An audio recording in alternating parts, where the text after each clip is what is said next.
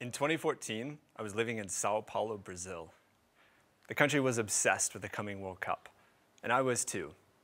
I absolutely had to get to as many games as possible. But there was a problem. The only way to get tickets was this horrible website that would release them at random times throughout the day. I was working as a teacher at the time, and when somebody at work would see tickets pop up, they'd run around the hallways telling all the other teachers, and we'd sprint out of our lessons, abandon our students, and try to buy tickets. I got really frustrated with this process. Nobody wants to spend their day refreshing web pages, neglecting children, or worst of all, miss a release because they were too slow. But by using a little trick, the right-click inspect that's available on every browser, I was able to see a straightforward list of how many tickets were available. And this was an eye-opening moment for me, because it showed me that the information I wanted was right there. And though I didn't have the tools yet to make it myself, I knew what I needed. An automated program that would check that site and let me know when there were tickets. So I started coding. I learned just enough to know what to look for on Google, where I found snippets that other people had already written, which I copy-pasted and pieced together in a way that worked for me. I got stuck for a bit on this one part, but I learned that the internet is full of forums of people willing to help you if you ask for it, like I did on Stack Overflow. After some help I got there, it all clicked for me. I put my program on a little computer and set it to run every minute of every day, just to be sure I didn't miss another release. Because of my program, I ended up going to 9 different World Cup games. But most importantly, I learned that the vast amount of information on the internet can be put to use in a way that's helpful to me. This recognition that I could create my own solutions spurred me on. And with each bit I learned, I started noticing things in my life that I was doing on the computer and that were repetitive.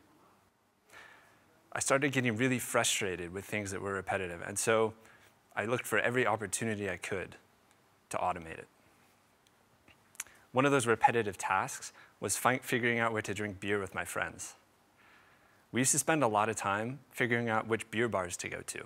So I made a program that grabbed the list of beers from the site, found the rating, and then put it all together in one place where we could have a quick overview. Of course, I had visions of engatados.com.br being a revenue-generating website that'd be the toast of the Sao Paulo beer scene. But no one came. I used it a lot. A couple friends used it too, but it didn't matter because I'd improved my quality of life by automating tasks and spending less time on the computer and more time with my friends. Since then, I've automated a lot of other things.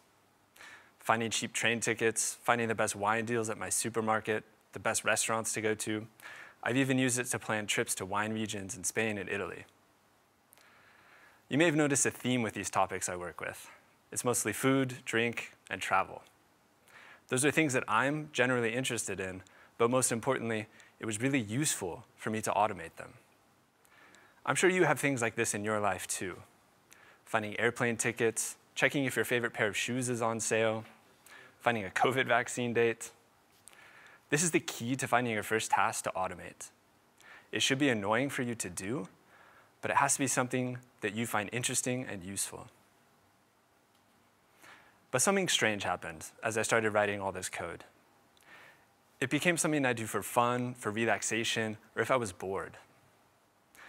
It became a creative outlet for me. And at one point, when I was searching for a new job, it became for me a way for me to blow off the stress of that. I decided to create a Twitter bot that would spew education jargon or edubabble, just to see how many followers it could get. It ended up getting around 14,000 of them, and it was getting retweets of the nonsense that it posted and private messages asking for teaching advice. And it did relieve stress for me because it was funny and it was fun. It certainly wasn't something I thought I'd experience when I started writing code. So keep an eye out for your World Cup problem that gets you started automating and coding.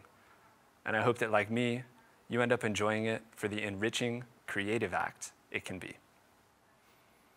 Thank you.